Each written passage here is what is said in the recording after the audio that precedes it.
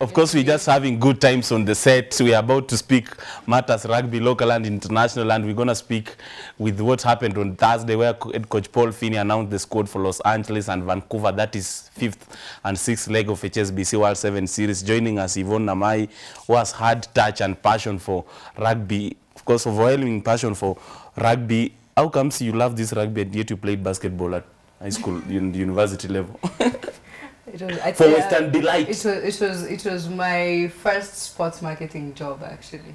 So you developed passion for rugby since then? I learned from scratch, and I think before I worked for the Kenya Rugby Union, I had gone for rugby games. But I'll tell you for free, I did not remember who played, what the scores were, I did not know the rules.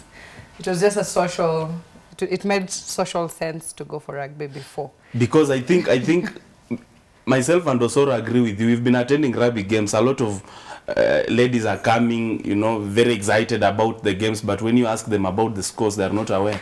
No, you cannot blame them. It's because rugby is majorly a festival. What happens on the field is not just that is happening on the field. There are other things that happen past what's happening at the field of play. Is that the same way Kenyan football administrators are supposed to package their own brand so that they can start attracting, you know, crowds? Yeah, true.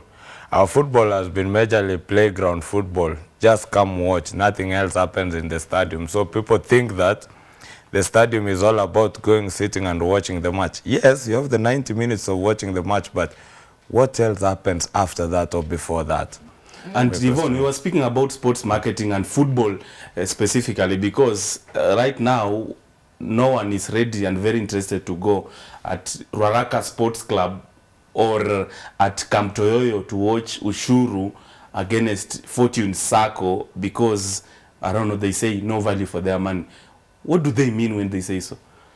I would slightly disagree, but I believe the problem of Kenyan football is in the culture or lack of culture thereof. Culture is an association to something. For people to do what you want or for people to follow what you're following, then you should identify with something. I think since we started this at the backdrop of rugby, the difference is there's something that each rugby club stands for or the rugby players stand for, yeah? So when you ask somebody about rugby, they have different descriptions. The most common will be, I can go to rugby with my child, I can go with my friends after doing my activities, you know, I can hang out at rugby, you know, it's something I can associate with. But when you ask about football, first of all, I think most people would start, I don't know where to watch the games, I don't know how to get where the games are, you know. And even for those who know the people who are playing, they're like, I don't think I'll be so comfortable going to watch football. So I think it has to go back to defining what Kenyan football is. Because again, you have to understand that the people who know the technical side of the game are not the people who will come and follow the game. That ratio is too little, yeah? So if you rely on the technicality of the games, then you'll remain alone with your games. That's why we have only footballers enjoying the games and going home. They only know what is happening. But the people who follow the game, they need much more than the technicality, yeah? Also, I think because culture, the way you said, a way of life, because you look at rugby, it's one sport that people love even from high school. You can follow them in that people know that high school rugby is big in Kenya. These are the same kids who will grow to university rugby, college rugby, and these are the same kids who will grow to club rugby. And people can follow that. It's a true story. And it happens like in the world where, like, look at LeBron. These are kids who have been followed from high school, college, all the way to the NBA. NFL, the same thing. High school, college, NBA, then you turn professional. Rugby in Kenya is actually one sport that has done that, and you can know that this kid actually went to Nairobi school, then he went to University of Nairobi, then he went to Mwamba, and he went to the national team. But when you come to a football in Kenya, just one, you will say that, Osoro played, I don't know, for Maseno, then I don't know Western Steamer. But that link between the narrative that they have for the people is really different. And without that narrative, without that storyline, then there's no way people can follow you. you will Exactly. never have eyeballs. Yeah, And I'm in a few forums of football where, you see, there is a sharp disconnect in terms of funding football activities from the government and funding other, you know, sporting disciplines like, let's say, golf. World Rally Championship is coming back to Kenya. We saw even President Kenyatta himself being at Moi International Sports Center, Kasarani, flagging off and even announcing sponsorship from the government. Kenya Open Yes. is slated for March 12th, I think. March 12th, Yeah. and we will see a lot of government representatives there. But when it comes to football, no sort of, you know, government interests. And now that brings us to the question as to why several football journalists even have been questioning the government's lack of willingness to fund. But from marketing angle, why will government prefer other entities at the expense of what we perceive popular sporting disciplines? From a marketing perspective, it still goes to what do you stand for? What brand do you represent? Actually, just a little bit of correction there. In terms of funding, over the years, if we were to go at least 2 decades back, Yes. then football in Gets a Kenya lot has of money. received the most amount of money, Yeah. of funding from the government. So that one is very clear. Yes. We can follow through. And ever since, football has always been the only sport that has consisted. Those guys, they will go to the press and say, we can't go somewhere. The next minute, they're given money. Yeah. Of all the sports, they're usually very first on the adamant, line. and they're usually the most. They're like that last-born child, you know. Yeah. Whenever they throw a tantrum, things The go government will their way. act. Exactly. So I think, what do you stand for? Yeah, and we're getting into an age where everything has to be justified, even the expenditures within sport. And the only reason that Kenya is not allocating as much money to sport yet is because the sports has been unable to account for all these funds that are being thrown to it. And football for us is the best example. Yeah, we've seen countries, our neighbors, Uganda, you know, outrank us, and their government still funds them, and it's very systematic, but it's performance based, it's result based. They're playing better football than us, both at senior and junior level. So it comes down to, what do you bring to the table? You've mentioned the Kenya Open. Yes. There's a huge diplomatic benefit of the Kenya Open that hadn't been actualized before. In times where sports tourism or sports is playing a crucial role in diplomacy, then you have to be cognizant of the political needs of the sitting government. So you have always, all the time, when you're looking to analyze such decisions, you have to get out of the sporting element and look at the bigger picture. Yeah. So we've seen our neighbors like Rwanda invest money in clubs, in European and clubs. their president has been so much committed. Exactly. He's become the face, he's become the #1 marketer for the country. Yeah. He goes and is in the most important places, the right place at the right time, all the time. Yeah. So instead of us, since we do not have a similar budget system, we do not have a similar funding system, instead of us doing the same of going out, then we had the one chance. And you have to remember, the current cabinet secretary of sports is a diplomat. Yes. Yeah? She knows the importance of welcoming people and actually hosting them in a good way. She knows the importance of image. And right now, that was the biggest and one of the first steps she did. If you look at some of the things that she's done just when she got into office, first was to fast track getting Safari Rally back into the World Rally calendar. She went out there to meet those people. And even if you look, a lot of lobbying that she does. Yeah. And in repackaging the Kenya Open, it is supposed to bring people together. You have to look at who plays golf, who watches golf.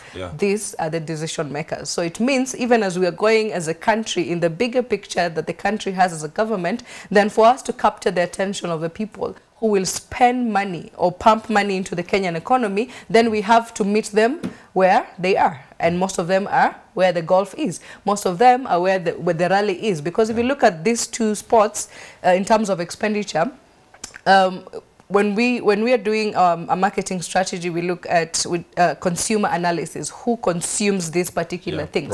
So the people who consume golf and rugby, if you look at golf and rally, are these people who are able to make a significant impact economically in the long run. So for us, it's much bigger than just the sport. So the takeaway from this is that the current sports rights holders, the sports federations and the teams need to look at the bigger picture, so that when you're talking to government, you're meeting them from their point of interest. So as a government, we know you're looking towards this. Like for instance, if you start with a Vision 2030 approach towards government funding, you might get 10 times or even 100 times more funding than what you're getting as a sports federation. So look at what the government is doing, and then look at how you fit in to them achieving their objective. And the Rally and Kenya Open have been able to articulate the same. So they are suiting the political and benefiting the sport. Yeah. I know sports marketing is not our topic this particular afternoon, but just to wind up on that aspect, Yvonne is talking about a very important element of, you know, by the virtue that our CS is a diplomat, therefore, you know, she has to take us to, you know, the global front in terms of marketing, as the same way Paul Kagame, Rwanda's president, is doing, who is now the #1 marketer for that particular country. But now, where does this leave the role of Brand Kenya and Kenya Tourism Board? No, I think they're enjoined in that, mostly with the Magical Open. You'll see Brand Kenya there and everything. I think Brand Kenya was raising awareness of Kenya all over, and they're using golf to do that. I think it's because it's easy to use golf because it comes with many different terms, and it being a European tour, it affects everybody who is outside Kenya, more so in the world of golf, because these are the people who follow the European tour. They want to know who is the best ranked Kenyan, who is the best seeded Kenyan to come and play. And it will be major. People just don't realize this, but once a local or from the Magic Open gets now to the European tour himself, and you see our Kenyan playing in Europe, then people will realize that this is actually big. But even away from that, look at the companies that are coming to sponsor that. You realize the companies, the way you are saying it. Look at the companies that are coming to sponsor such an event. Look at ABSA Group, look at EABL, and they know these are the consumers who are taking our product. Other sports, more so football, they are still lagging behind. They don't want to embrace the way things are done at the moment. They are still lagging behind and saying that we need funding, we need to get this, we need to get this. They don't even know how to package to get money for themselves. Because now, you look, the Kenya Open last time itself, I think Malches gave them upwards of 450 million for broadcast rights of golf, which many Kenyans don't actually watch, don't even know that there's golf on TV. Even if they tune to a golf channel, they don't even realize that there's a big thing. And that's where they lose the point of it all. And it is going to be big, and it's going to be bigger. And these other sports, all the time they're going to be suffering because they don't want to embrace new ideas. They don't want to embrace new ideas. Now, Yvonne, let's speak about the squad naming of Shujaa by Paul Finney on Thursday ahead of Vancouver and Los Angeles, 5th and 6th legs of HSBC World 7 Series, respectively. Rotational aspect, why is the coach opting for the same? Because he's dropped a few players who featured in the last 4 legs and bringing in new faces, you know, the likes of Oscar Uma, who hasn't played recently, you know, making the cut. It's an Olympic year. Oh, it is an Olympic year. It is an Olympic year, and with the what do you call it? With the prestigiousness of the competition that is Olympics, then everyone wants to at least medal at the Olympics. Yeah. Yes. If you remember, Kenya's best showing in global rugby was during the 7th World Cup. Yes. Way back. It should be in 2013 or 2013, and we were able to make semis. I think.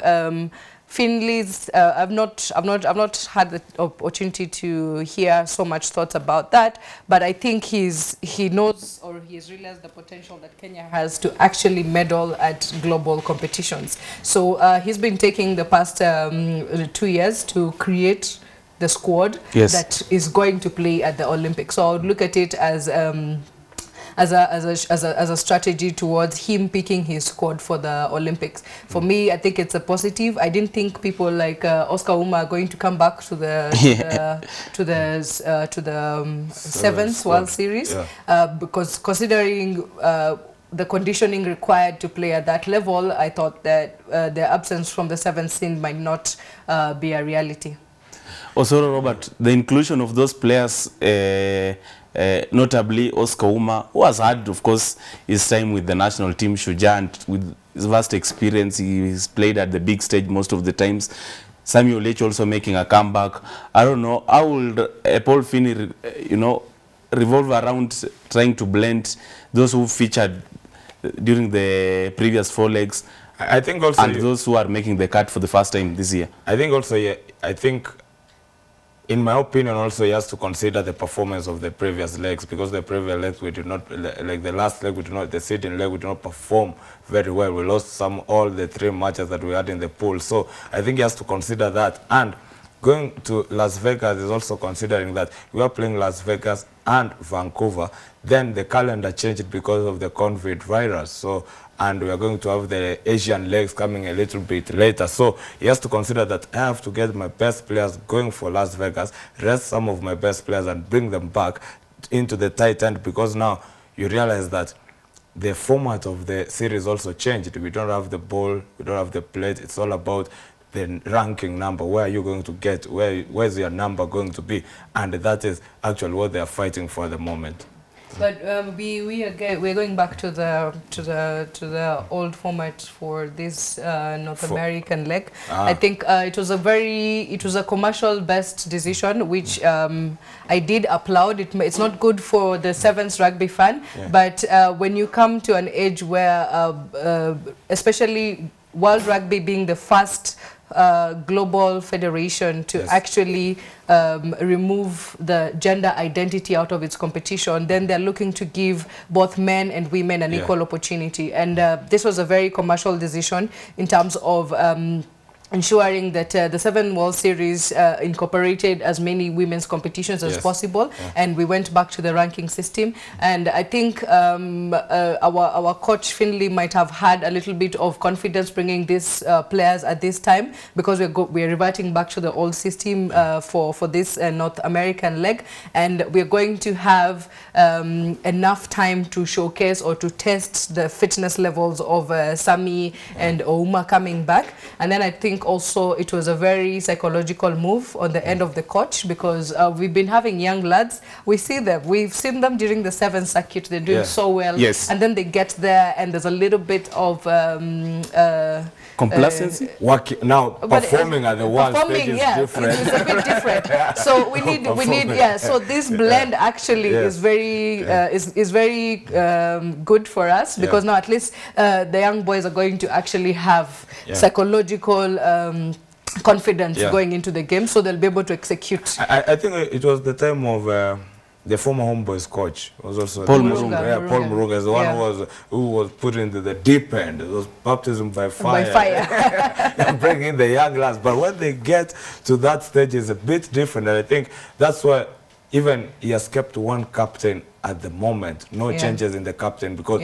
this is the guy who can bring the young guys come to the fold. This is how we do it at the global stage, and they can grow from there. How instrumental is the experienced trio of Collins, Injera, Andrew Amond, and Willins Ambaka in that particular squad? Of course, they have been evergreen, they have been there. I think it's also, they're getting into the twilight years of the game for them, and now they have to give these players a chance. Yes, Collins Injera is there, but he's not performing the way he did in 2012. He's not performing the way he did in 2010. So I think he's there, he has back from injury again. This, I think, is 3rd leg that he's getting into. But now I think his major work at the moment is molding these young thugs to take over. And we've seen that during the halftime talk, you know, the boys get, the Injera gets so personal, you know, and he's like, you know, guys, this is what we need to do. He knows he's not as fast as he used to, but he's taken that. I think that's one of the things that made me think that Injera and Oscar might not come back, because we saw them, I noticed they were more inclined towards making things better than during their time. I have I think sometimes I always think Andrew Monde is Superman. He doesn't look like he's anywhere near retiring. Yes. Of all the people we've had in the series, our captain just he doesn't look a day older than 25. You know, he's remember, these players are the one who brought us to the world stage. They are the one who brought us to the world stage, and the narrative has been them at that stage. But I think we are moving away from that. Now we're bringing in the young guys. Look at Buffer. Made, I think, his debut in Hong Kong 2016. And from there, he has grown on to that stage. 24 years, but he has grown on to that stage.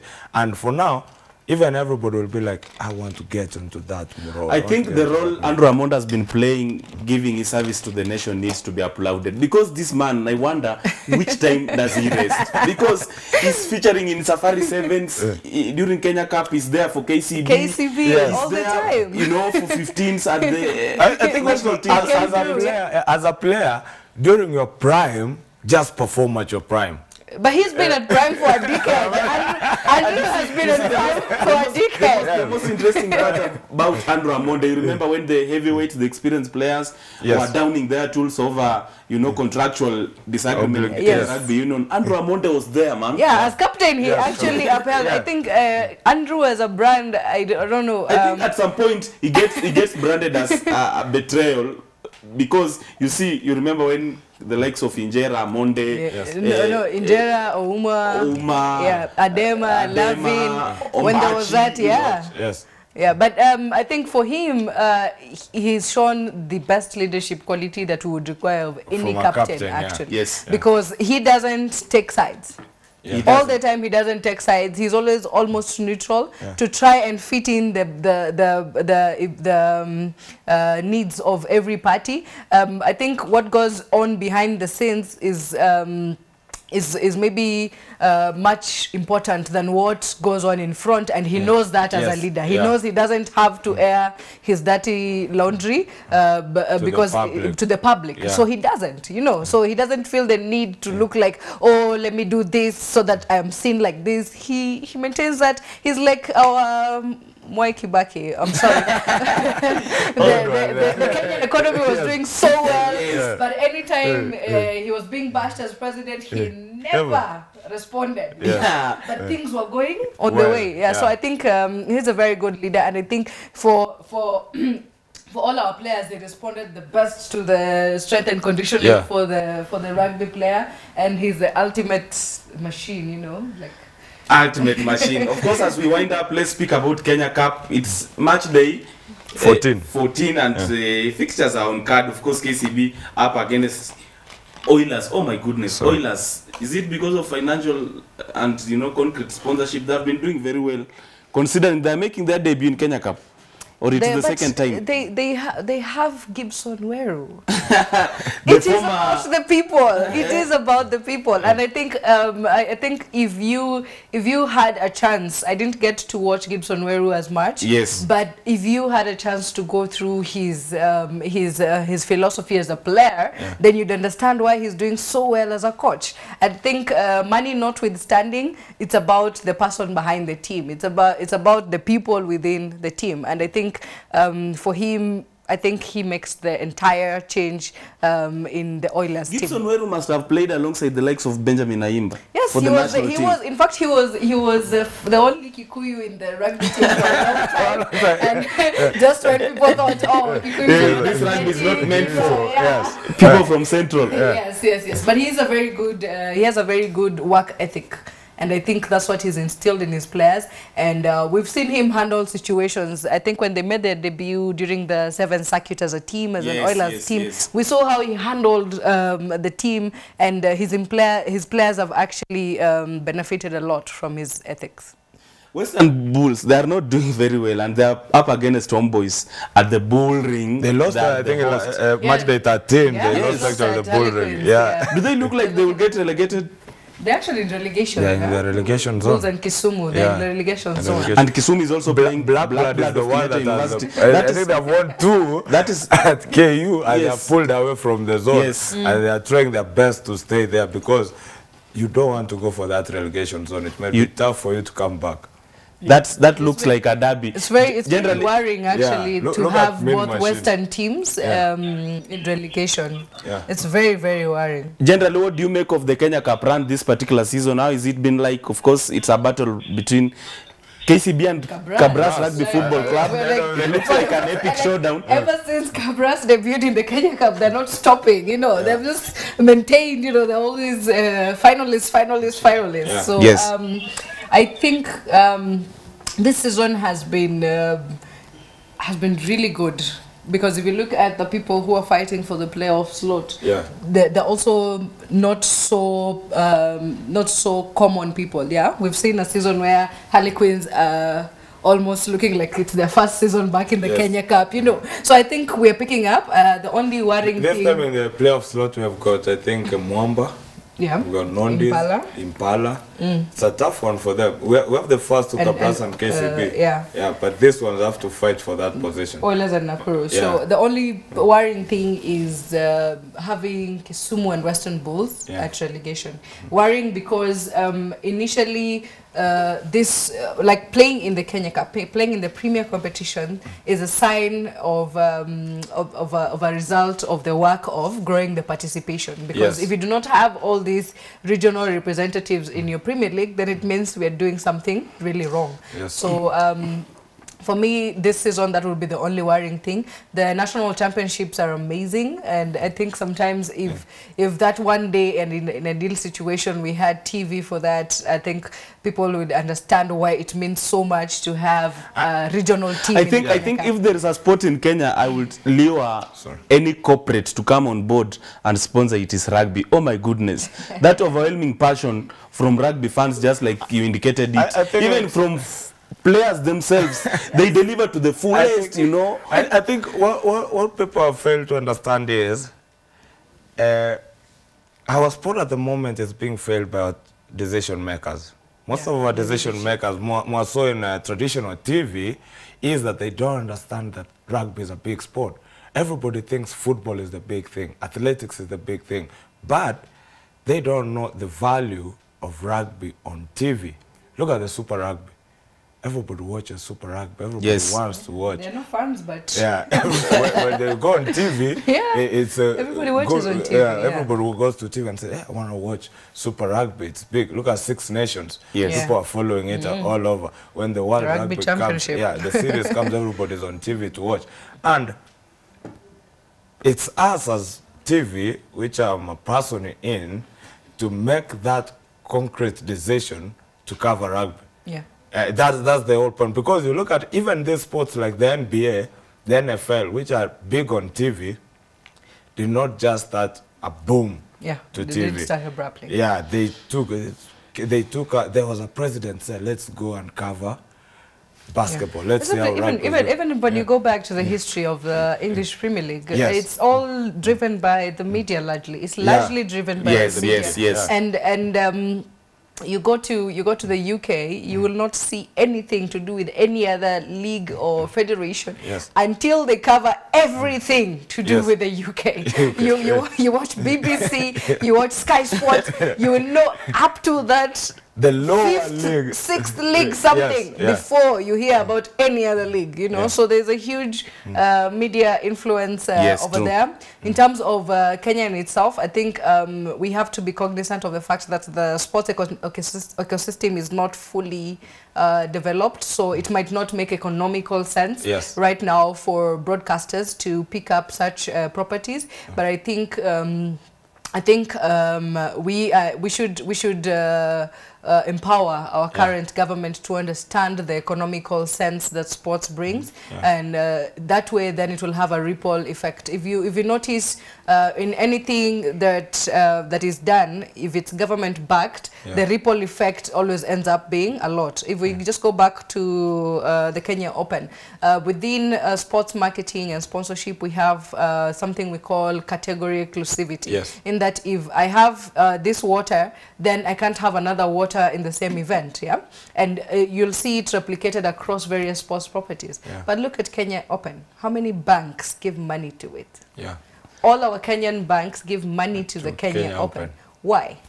Because of the government factor. So anything that government backs, like for instance right now, if government was to take a strategic direction to invest maybe in grassroots sports, you'll find that pale mashinani, all these branches of our nini will give something to support those grassroots projects. So we are moving away from playing blame games, but what we can do right now is to ensure that we expose, especially people like me in sports marketing and in sports business, we are working towards ensuring that we expose our knowledge to other people, because when we do that, then they understand what role they play. Now, like for instance, some of us are trying to lobby to have the government include sports as a key strategy for achieving the Vision 2030, yes. because we understand how that can influence or rather accelerate the government achieving this vision. So it's about now sharing the knowledge, because if you go back to it, any stakeholder within sports you speak to, it's about lack of knowledge. Most of them do not understand what role they play. So right now we're moving away from, oh, so and so should have done. No, we are saying the table is so big, so you can take this seat at the table. So no game of musical chairs. No. This time the table is set. Yeah. You choose the best advice for the federation and everybody in sport is give a chance to someone who is learned to help you out. Because if you remain in your traditional role, you're going to fail completely. Quality conversation. It's been with Yvonne Namai, a reputable sports marketer and someone who has overwhelming passion for rugby as well, talking about what has been happening in the world of sports marketing. Of course, this sports marketing topic is a huge conversation that we need to create a 2-hour blog show just to talk about it, because even as we speak now, SportPesa, at some point, one of the Kenyan leading betting firms terminated their contracts with Irish football body. They have also left sponsoring Everton, and though they continue with other franchise, Simba and Yanga in Tanzania alongside which entity in South African Premier League? Cape Town City. Yeah. Also, they continue with sponsorship of the same. So, Yvonne, it's been a pleasure having you on board. Thank you for coming through. I can't go without saying that you forgot to say about the Kenya Lionesses playing in the Challenger Series. And they have qualified to the Olympics. They qualified to the Olympics, and if you remember the last Olympics, they did not get so many chances to actually play more games before the Olympics, so we did not do so well in the Olympics. So I think I've had ladies on the show. In all fairness, yes. Just as we close out, also the Coach Finley's, because you have to remember Finley is the technical overall, director. The technical director, yeah. So part of his program included increasing the exposure for exactly, especially match fitness heading to the Olympics. So they are heading out to the Challenger Series also for them in Cape Town, and I think we're going to get a few more games than we had before the previous Olympics. Wow, thank you for that clarification, and of course looking forward to sparkling performance from Kenya Lionesses. Malkia strikers have equally qualified. Yeah. So 2 Kenyan women sports.